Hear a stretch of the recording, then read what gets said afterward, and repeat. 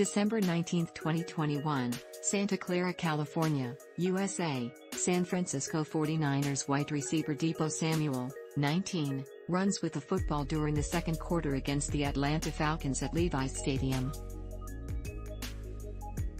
Mandatory credit, Szeto-USA Today Sports. The Atlanta Falcons are in need of talent at a lot of different positions, one of those being wide receiver, where they are considered to have one of the worst groups in the entire NFL. Of course, the draft is one way to upgrade the position, but none of those players are sure things. Any one of them could end up being a bust. The draft involves a lot of luck. However, Atlanta could instead trade for a proven player that has requested a trade from his current team.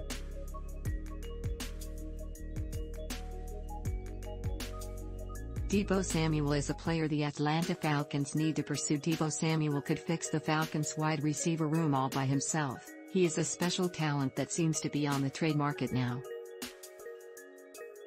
While this offseason has been unique, you do not often see a player of Samuel's caliber on the trade market. This is why Atlanta needs to go all in on him.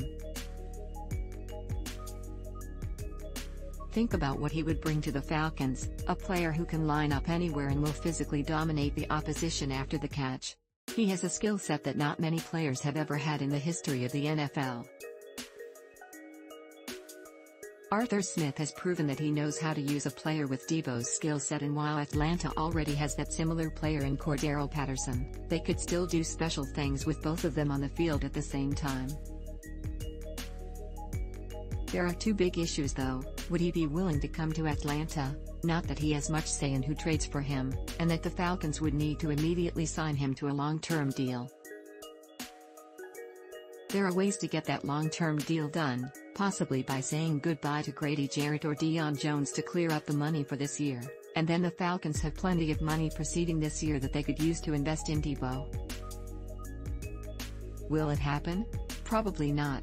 It would require a lot of things to go right, but Terry Fontenot should certainly try to make it happen, as he would be a deadly weapon for the Falcons' offense.